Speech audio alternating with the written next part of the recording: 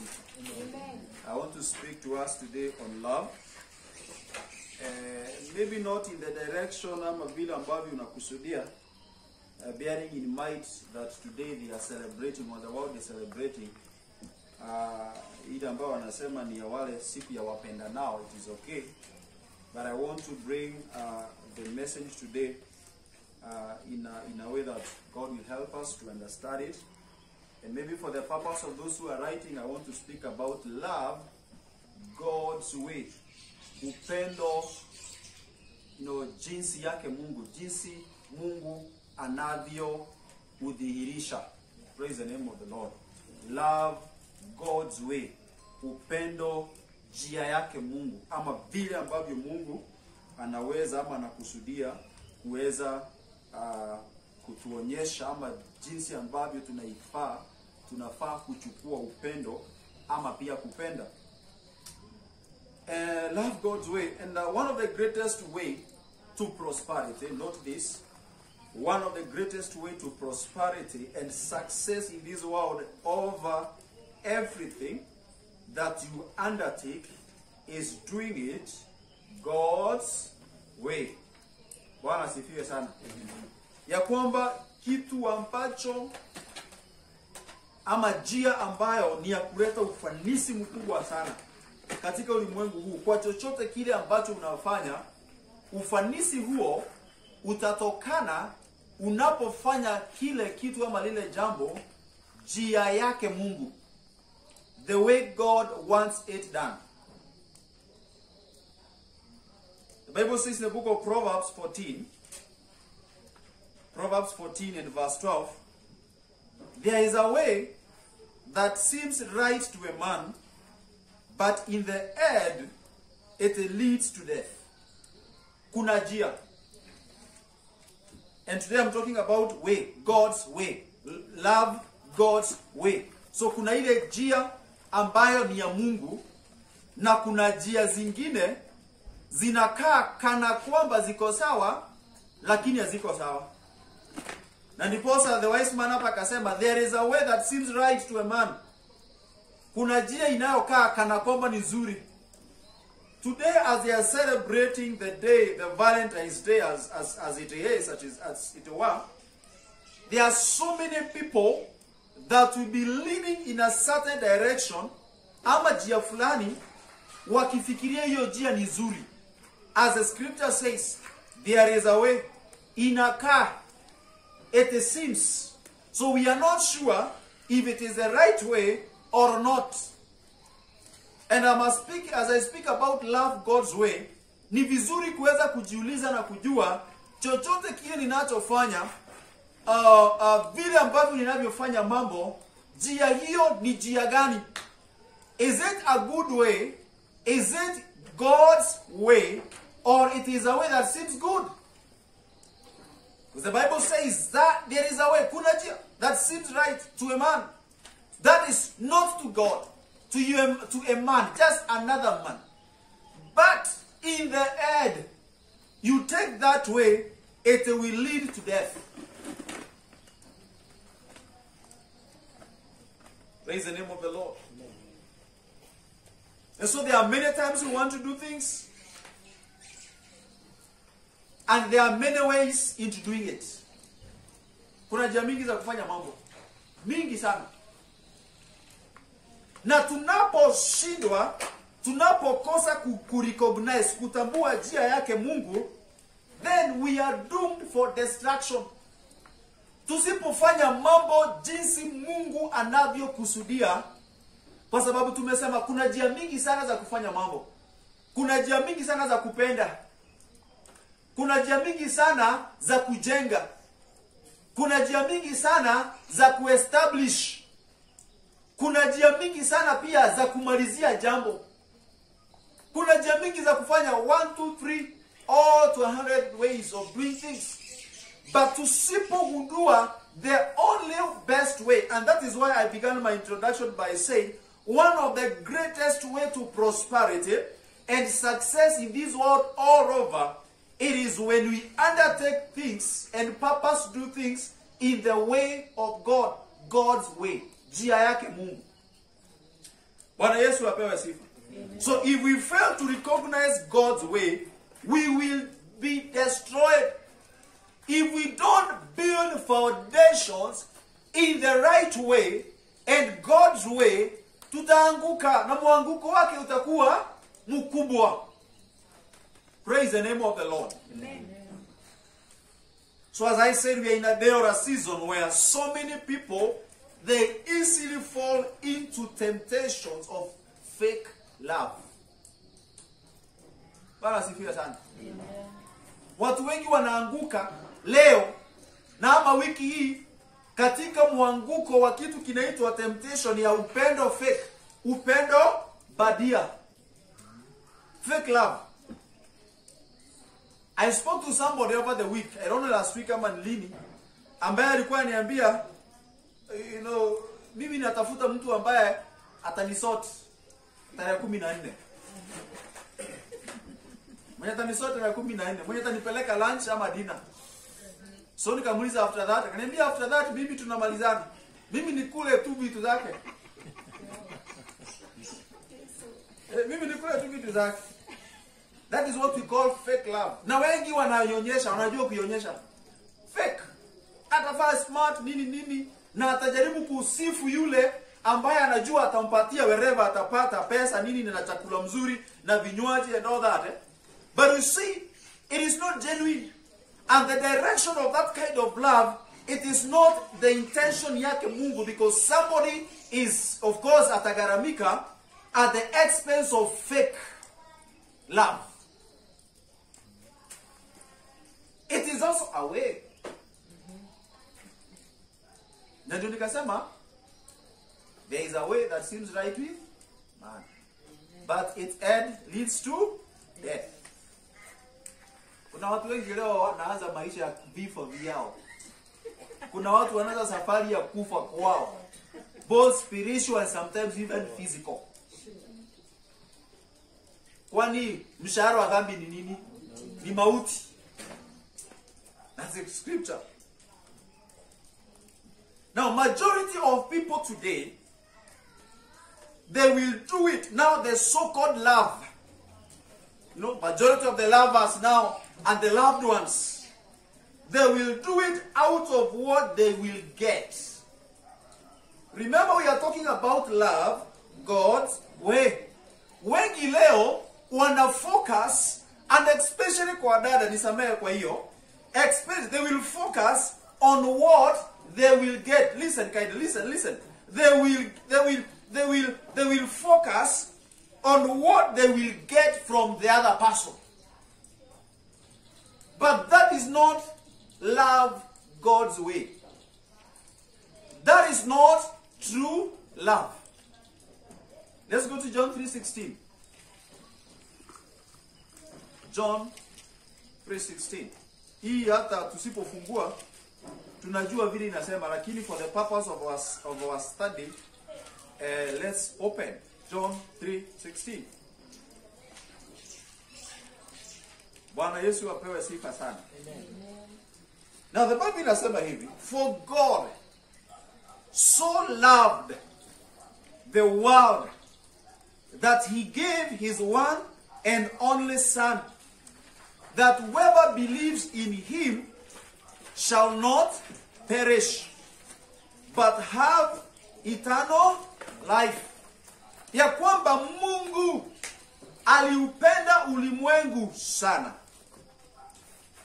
Now there are two things I want you to get from here. True love. We are speaking about true love. Now the love God's, upendo wa ukweli ambao ni upendo jia ama jinsi yake Mungu. Bwana Yesu asifiwe sana. Out of love God did what? Gave. Kwa sababu ya upendo Mungu akapeana. Number two, because of that love he gave his Son. He didn't just give, he gave, yes. So his intention of giving was because of love. That is number one. Intention, kusudi lake la kupeana lilikuwa ni kwa sababu ya nini? Ya upendo. Upendo wa ukweli, the true love. And number two, because of that intention, he gave that which he loved most, or he whom he loved most, who was his son, Jesus Christ. Amen. Now, true love, it has been exemplified by God himself, and that is through giving. Hallelujah. Amen. God has exemplified, amepatiana mfano mzuri na yeye mwenyewe kuhusu upendo, na amedhihirisha upendo si kwa kupokea. Hallelujah. Amen. Hallelujah. Amen. Amedhihirisha upendo si kwa kupokea. Amedhihirisha upendo kwa kutoa. He has given. And that is why sometimes even when we are coming to worship, we don't come to collect from here. We come to give God our worship. Tunakuja kumpatia Mungu shukurani zetu kwa sababu tunampenda. Tunakuja kutoa sadaka zetu kwa sababu tunampenda. We are giving. It is true love is about giving. It is not about receiving. Bwana Yesu asifiwe sana. Amen. I watched an interview this week, and I thank God for the lady mwenye alijibu hii. Akaulizwa, sasa hii siku ya Valentine ya kwamba wanaume wako, wako na pressure, hata wanapanga conference ambayo iko kwa hewa, wanataka kwenda kwa sababu majukumu ni mengi, wanashindwa hizo bills watalipa aje. So mwenye alikuwa anauliza maswali anauliza, is it that ni lazima a man ikuwe ni yeye every year, na ni rafiki, maybe you're not even married, ya kwamba ni yeye ambaye anatoa anagaramika hiyo bill kubwa? So the lady was like, if there is love, it is not a must ya kwamba ni yeye anagaramika. If you as a lady you are able to do it because of love, you can also give. I was like, yes. I was like, yes, because we are talking about love. Where there is love, there is the aspect of giving. So true love has been exempt, imedhihirishwa. Mungu mwenyewe ameonyesha jinsi ya kupenda. Now, out of that scripture ambayo tumesoma, John 3:16, nataka nikuonyesha about four areas. About four areas of concern. Actually, I've already said one. One is, true love is about giving. For God so loved the world that he did what? He gave. So mahali ambapo kuna upendo, God's way, there has to be the giving. Number two, true love, upendo wa ukweli, true love, it is relational. True love is relational. That there has to be a genuine relationship. Sio upendo wa tarehe 14 peke yake. Sio upendo wa siku moja. It has to be genuine, and there has to be a relationship. Now, you don't build a relationship with one day. A relationship, you build it it's continuous.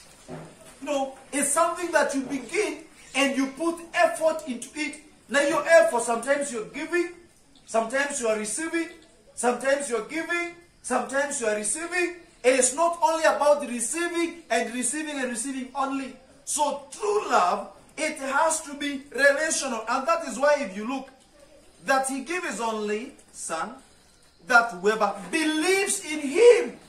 Now, believing in somebody, it means there is a relationship that has been created. Kuna uhusiano umetengenezwa mahali. And that is why you don't just go kwa barabara and you just unaenda ukidish your money to anybody. Hapana. Hata ukienda kwa hoteli saa hii hauwezi ukapatia anybody ama ukalipia anybody. Hapana. Unless you are maybe uko na interest zingine ambazo unajua kuna vile utafanya alafu na wao kufanya alafu uweze kufanya nini? You know what I mean? Anaisha spia sana. So you give, you give to somebody ambaye muko na relationship naye. And that is why I say true love is relational. There has to be that genuine kind of relationship ambayo sio fake. Remember pale nyuma tumeongea kuhusu fake love, upendo badia. Yesu ama Mungu, upendo wake ulikuwa wa ukweli. And that is why he was giving him whom he loved most, his son, Jesus. Whoever believes in him, this is where relationships comes in. Believing in somebody. Hallelujah. Amen. Believing in somebody. Number 3, true love is considerate. It is kind. Now when you continue to read that scripture, so whoever believes in him shall not perish. So if the intention of God to give his son was that you don't perish, so he is considering you. God was considering the man, the world, and that is why he purposed to give and to sacrifice that son on behalf of you. It is considerate. He intended us to be at peace and to be happy. Mungu alikusudia tukue na amani na tukue tumefurahia because of love, or in the name of love. In the name of love. He wanted us, he had that love, you know, he considered us. But aliasisi tumie, wacha ni sacrifice huyu because of them. Number 4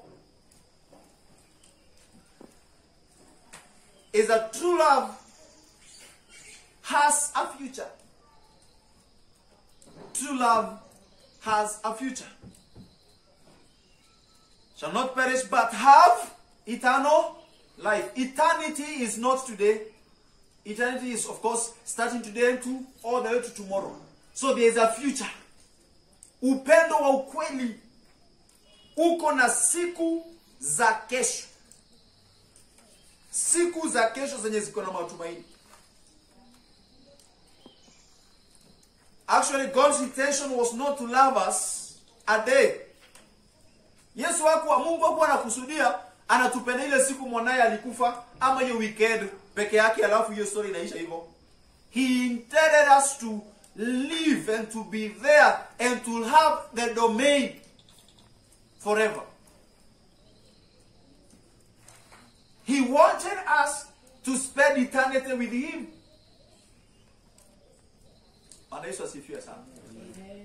So I've given you 4 points. That true love has been exemplified by God through giving. True love is relational. Kuna uhusiano, relationship. True love is considerate and kind. And true love has a future. Now let me bring a question to us today. Looking into the above 4 points, we need to ask ourselves, if the love that we see today, upendo unaoupenda wewe leo, either umeoa ama umeolewa, ama hata kama hujaolewa, jinsi unavyodhihirisha ama kuonyesha upendo kwa wengine, is it love God's way? Ni vile ambavyo Mungu anakusudia. Hivyo ni vile Mungu alikusudia tuweze kupenda. Praise the name of Jesus. Amen. Because one of the things that you realize is that today so many people will be perishing out there. And so many people are perishing out there in the name of, mimi wacha nikae hapa because of what I'm getting. It is not out of what I'm giving. Yes, men will give and give. But if the intention of you being there in that relationship, it is about receiving and receiving and receiving peke yake, then it is not the love God's way. You need to do something.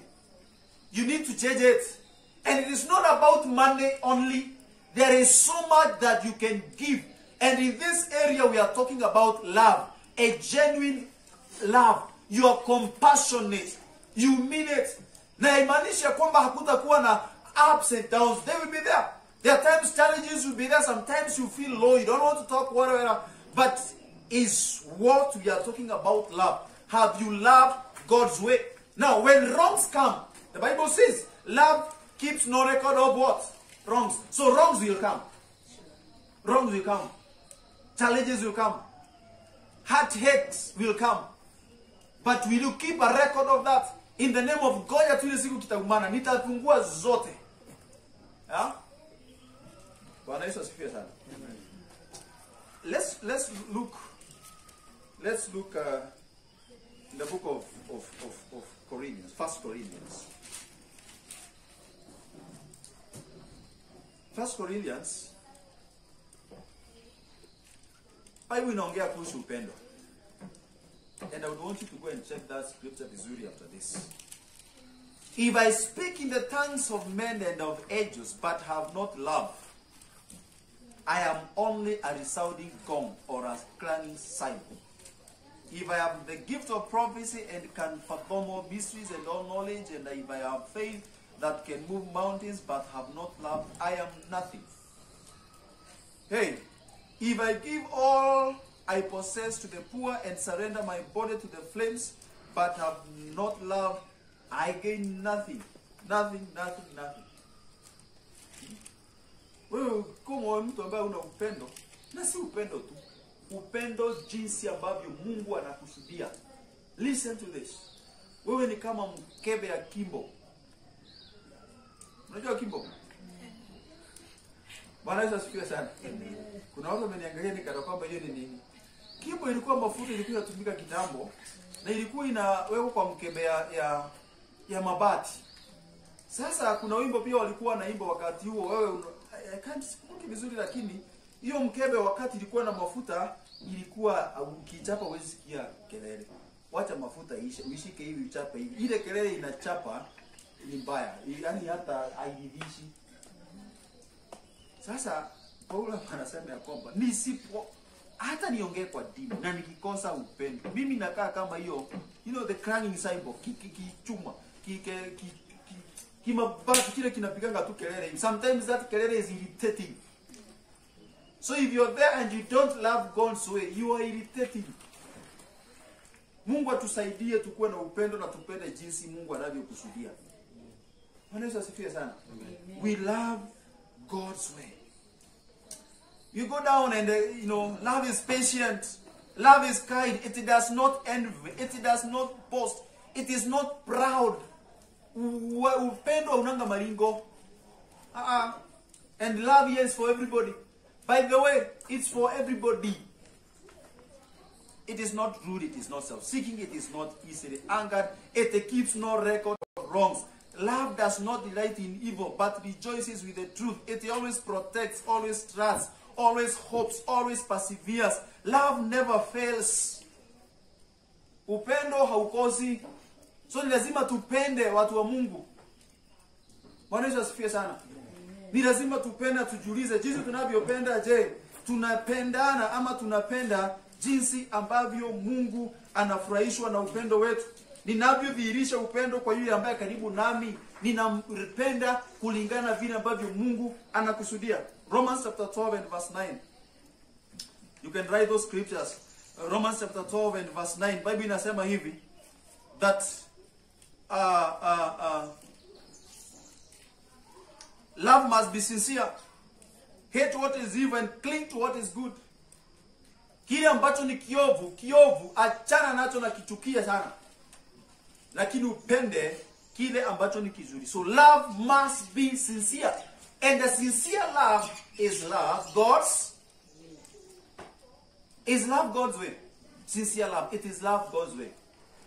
Bwana asifiwe sana. 1 John 3:16, you can also check there. And as I almost come to the end of my sermon today, First John chapter 3 and verse 18. Bible inasema hivi, dear children, let us not love with words or tongue, but with actions and in truth. Hallelujah. Amen. Watu wa Mungu, tusipendane tu kwa maneno na ulimi. Leo watu wanapenda na maneno. Ngoja. Leo leo watu wanapendwa na ulimi na tumaua, wengine hata ni tufake. Tumaua. Lakini matendo ni akili nataka tu kwako leo. That's bad. It's not love God's way. Bwana sifiwe sana. It is not love God. The Bible inasema, dear children, let us not love with words or tongue, but with actions and in truth. Not only actions, but in truth. In truth. Hallelujah. Chapter 4 verse 2. This is how you can recognize the Spirit of God. First John chapter 4 and verse 2.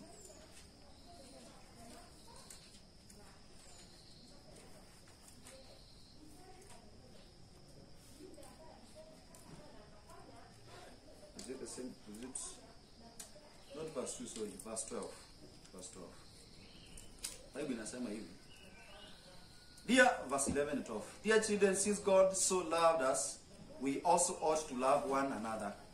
No one has ever seen God, but if we love one another, God lives in us, and his love is made complete in us. Hakuna aliyewaiona Mungu. Lakini tukipendana mmoja kwa mwingine, Mungu anaishi ndani yetu na upendo wake unatukamilisha.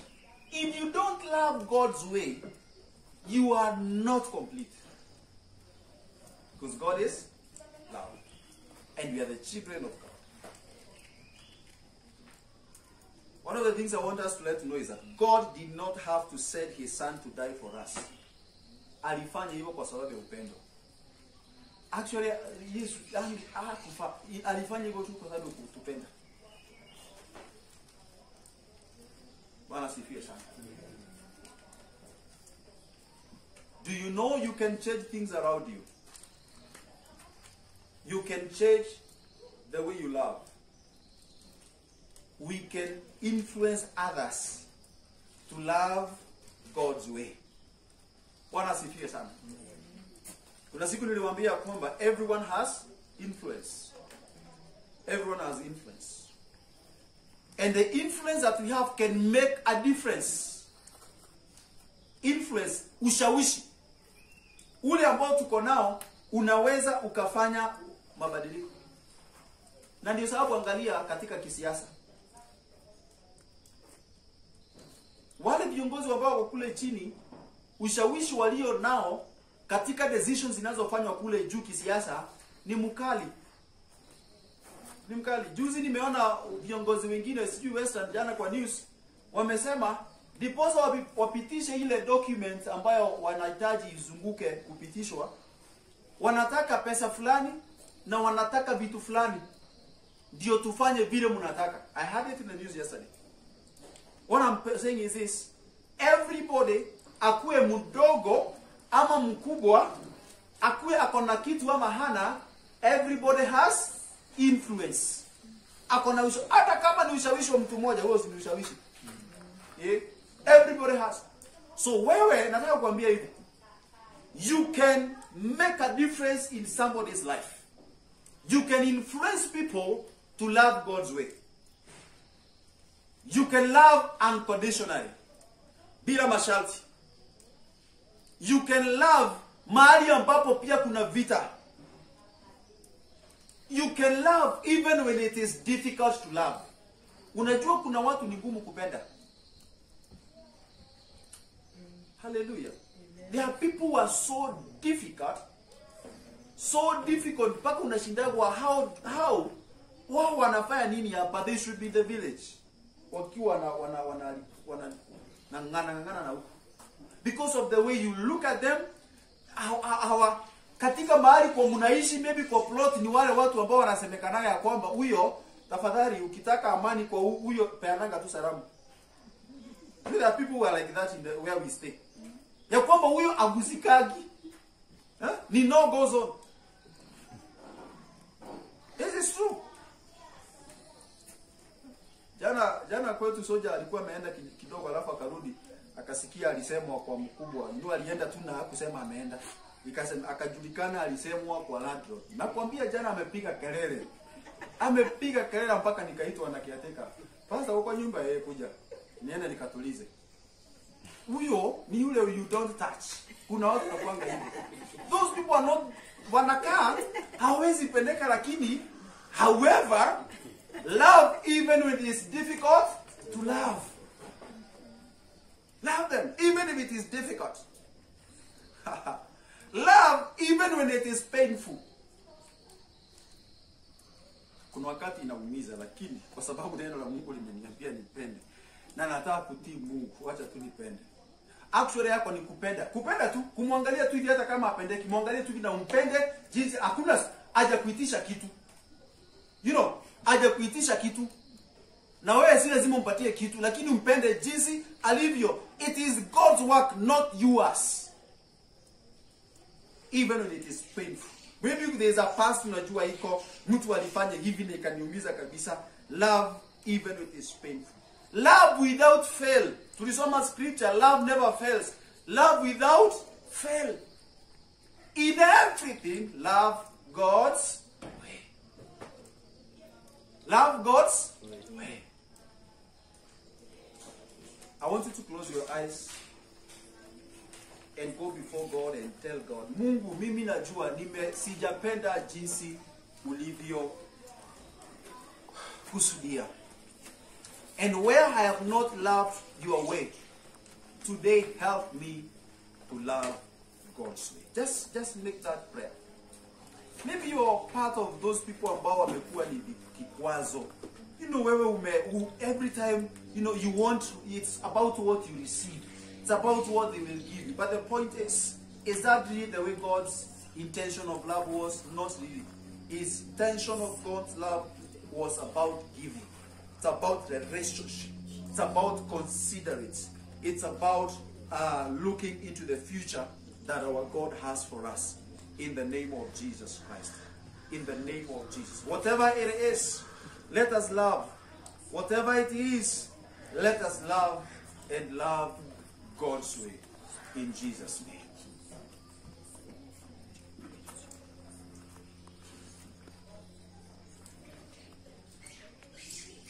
Hallelujah. Father, may you release the grace to love and to love unconditionally. May you release the grace to love and to love even when it's hard. Release the grace, oh God, in the mighty name of Jesus. Oh my God and my Father, in the name of Jesus, I give you praise, I give you honor.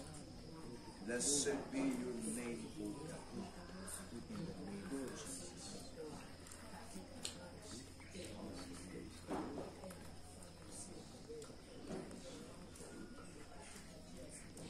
Father, in the name of Jesus Christ, I want to thank you that God, you have ministered to us on how